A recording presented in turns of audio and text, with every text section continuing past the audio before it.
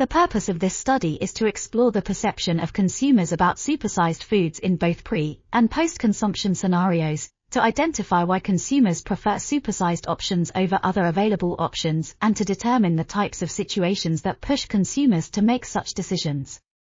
The methodology used was a qualitative study, which included semi-structured interviews with 120 participants, narrative and construction tasks.